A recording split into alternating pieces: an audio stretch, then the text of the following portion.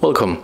If you want to transfer data from Huawei smartphone to your OPPO A52, for the first you have to get the application to transfer data. So let's move for the Play Store. When you are here, you have to choose the search pool and type here CLONEit. We are going to use this app.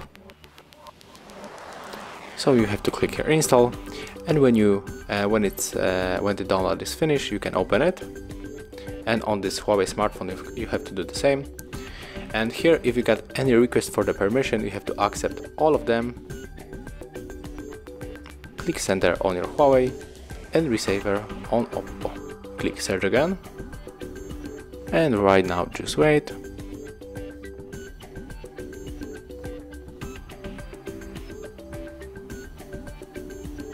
Here you have to click on this icon, and we can connect in two ways. We can scan this code, but also we can input the password manually. So we have to pick your way. I'm going to scan the code.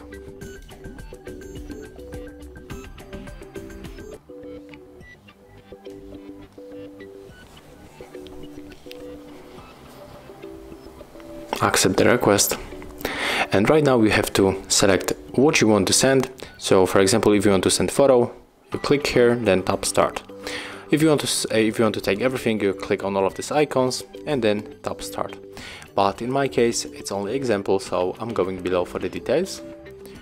And I will give you the example how it looks on the music. So I pick up these two files, and I'm going to unselect all those. Click start. Okay. As you can see, it is finished. So click here, and right now we can check where it is. So let's go for the file manager,